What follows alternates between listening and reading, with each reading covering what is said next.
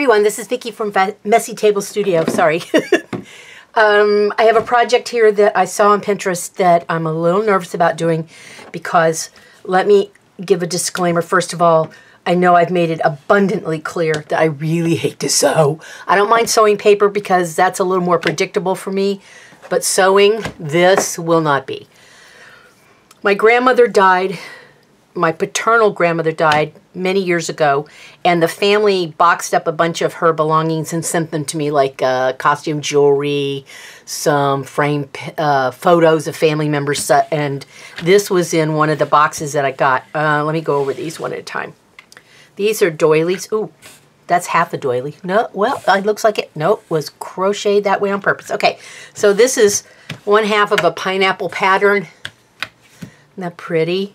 I don't know who made these, other than they were in possession of my grandmother. I don't know anything else about them, who made them or what.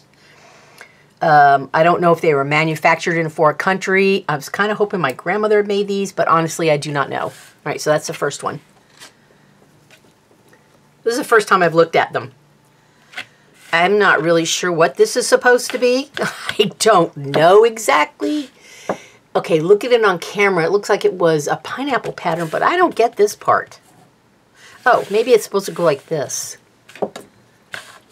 No, still confused. Okay, so I have two that look like that. There's a second one here that looks exactly like the first one. And you can just overlay it.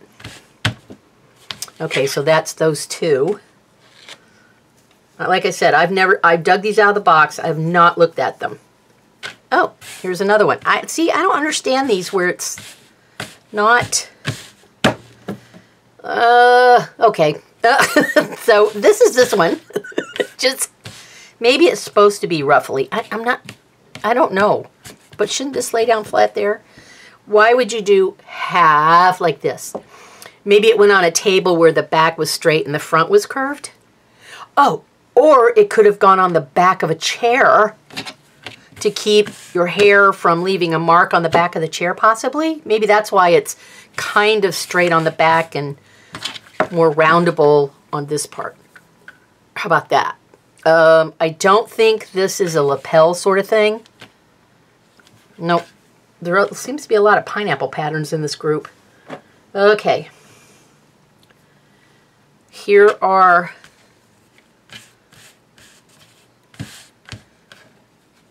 two more that really should be blocked, but like I said, I just got them out of the box. And there's the second one. So there's two of a kind, like the other ones. These look like, I don't know. I think these were all done with some kind of cotton thread, you know. I can kind of see this knot is not woven in. So this one I can tell is handmade. This one also is because the knot's not woven in. It's worked its way out, or it wasn't even woven in to begin with. So there's two of those. Then I have this big one. This one is pineapples also. Now this looks like this might have laid on top of a table. Man, you can really see the pattern in the camera when I show it, can't you? Look at that. Pineapples all over the place. Lovely. Okay, so in the video, this is where I'm going to insert a Photoshop of what it is I intend to make, or attempt to make. I don't think these are so precious that I cannot cut them up or use them for jelly prints or something else, because I really am not sure my grandmother made these, and even if she did, I'm not going to use these in my house. I don't use doilies, but I want to preserve some of them in a way that, you know, would be cute. Like I said, I saw a pattern or a project on Pinterest that I would really like to try using these. Now, I did ask somebody a question if I iron these onto Pellon or some kind of a glued surface for sewing, interfacing, I guess. Will it stick to that so that I can sew it? I'm just not sure how to do this. I think I'm really going to have to go through with the machine and sew randomly this stuff on here, or by hand, which just does not appeal to me at all. So I need to do a little more research into how this person created these things that I want to do before I start a project. But this is going to be the next project that I attempt. It might take me a week or two to get a good handle on it, but I wanted to show you the doilies because I really don't have targeted video content for this week.